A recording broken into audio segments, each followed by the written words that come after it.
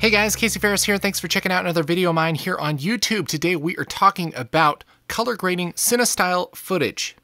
Specifically a couple of tips and techniques for a shot that has a little bit of a wide dynamic range. That means there's a lot of bright parts and a lot of dark parts in the same image. So you have an image, it's shot in cinestyle, so you use a cinestyle LUT, and we'll just put it on like that.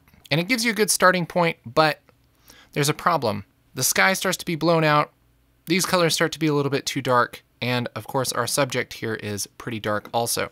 At this point you could say a couple things. You could say, man, this LUT doesn't work, or this shot doesn't work, but actually everything's okay. All you really need to do is tweak this a little bit. So what I'm gonna do is label this LUT, and I'm gonna move this to the right, and I'm gonna add a serial node right before this node in Resolve by hitting Shift S. And this is gonna be our tweaks. Anybody who's watched my videos knows this is pretty much how I do everything. I'll do adjustments in one node and then run it through the LUT to do the bulk of the grading for me. So what I'm gonna do is bring down my gain a little bit. I'm just gonna roll down on my gain wheel until I start to see some of this information come back here in my scopes. And something like that. And there we have that nice, beautiful sunset. Then I can go over to my lift and I'll boost that up just a little bit. And now the top and bottom of our image looks pretty good. I'll also say this could probably do for some more saturation. If we check over to our vector scope, things are still at a decent level.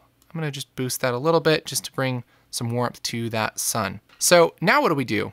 The darkest and lightest parts of our image are looking pretty good. And so what I'm gonna do is just boost up my gamma a little bit and start with that. And that's gonna bring a lot of that detail back here in the middle. I'm gonna switch back over to my parade, and you'll see because I boosted the gamma, it's pushing that white in the sky up a little more, so I'm gonna bring the gain down, and you're just kind of pushing and pulling things around until it starts looking a little better. So this is a pretty good starting point, and it looks okay how it is. You could probably call it like that, but I think what I'll do is make a new node, and I'll call it curve. And what I'm gonna do here is adjust my custom curve just looking at our subject here. I'm not worrying about the rocks, not worrying about the sky, because we're gonna limit this in just a minute. So I'm gonna start by boosting up the higher parts of the midtones and taking down the lower parts of the midtones. So we're bringing him up a little bit more. Let's see what it looks before and after. It's really boosting a lot of this image up that doesn't need to be boosted though. So again, we could try to adjust for that by messing with the curve up here, but that's not, and get a pretty good looking result just by doing some detailed work in the curve. Here's before, here's after. The thing is though, I really like that richness of this sunset, which is going to be around the same tone as this guy. So how do we do both? The answer is to take this little curve, which I think I'll get rid of these points just for safety, and apply it just to this subject.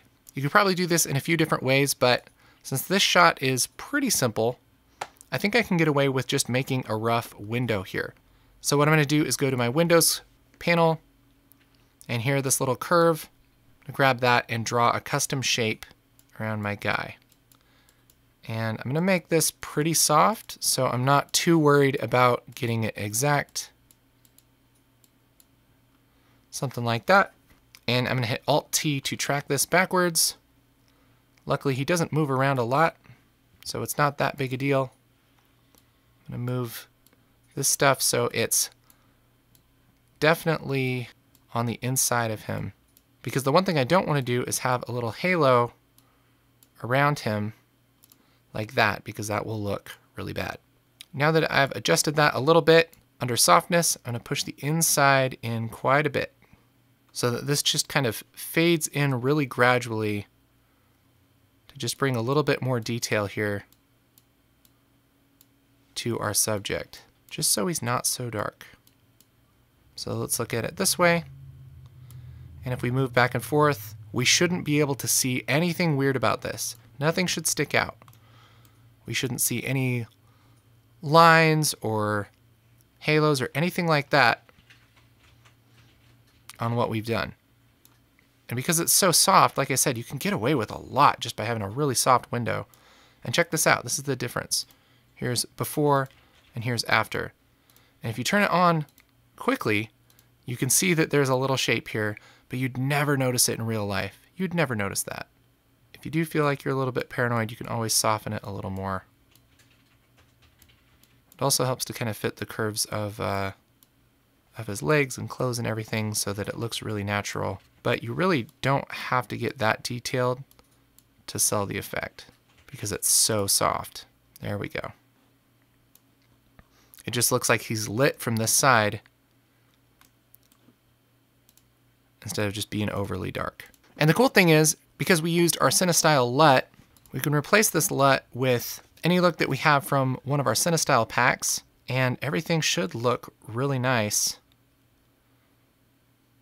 And we can try out a bunch of different styles here. Here's a nice warm LUT called Callista. It's a nice looking shot. If you guys shoot CineStyle and you're interested in a pack of filmic looks for your camera, you can go to groundcontrolcolor.com. Under color grading LUTs, click Canon LUTs. And we have 2 packages here. Our newest one is Victory 2, and those have all the looks that we've been going through here in this tutorial. And it's designed to make your Canon footage look nice without a lot of work, save you some time in grading if you shot in Technicolor CineStyle on a Canon. We also have similar packs available for Sony, for GoPro, for DJI drones, for Panasonic, for Blackmagic, and a ton of free LUTs, including the one that we did our initial grade with, which is our free CineStyle 2 Rec 709 LUT. Those are available right now at groundcontrolcolor.com, so make sure to check them out. Anyway, there you go. There's some tips on color grading a wide dynamic range shot. If you have any questions or comments, leave them in the comments below. If you like this, hit like. And for more tutorials on color grading, post-production, all those type of things, make sure to subscribe to my channel here on YouTube. My name again is Casey Ferris. I will catch you next time.